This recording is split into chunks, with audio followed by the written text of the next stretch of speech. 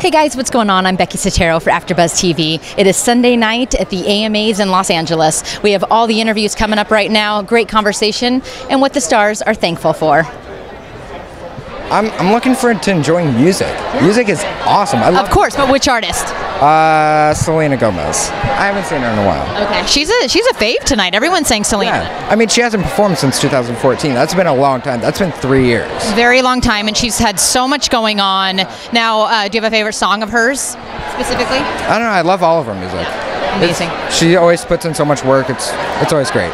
Amazing. Well, we are celebrating music, but also what's going on with you in your life? What's coming down the pipeline? Still filming Speechless, 13th episode out of 18 episodes filmed so far. Some really funny stuff, really great storyline, some sensitive topics are touched on. It's amazing. We've had so much love and support from everybody. I can't wait for you guys to see the rest. Well, are you a musician? No, I'm not. I am so tone deaf and I have no musical abilities whatsoever. My older sister taught herself how to play guitar and piano in one day.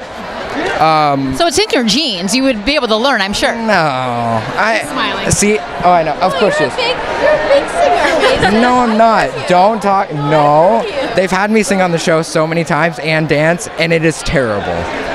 I tell people to put in earplugs every time. Okay, well, this time next year, you're going to be probably nominated. I'm just going to call it out, right? Put in the work. We'll see about that. Amazing. Well, what are you thankful for this year? We have Thanksgiving coming up this week. I'm thankful for my family. My dad especially. He's been my #1 supporter and my #1 role model throughout my life. And I can't thank him enough for all the things he's done for me. I love it. Okay, so you're walking around the kitchen on Thanksgiving. Which dish is the dish you're going to pile on top of that plate the most?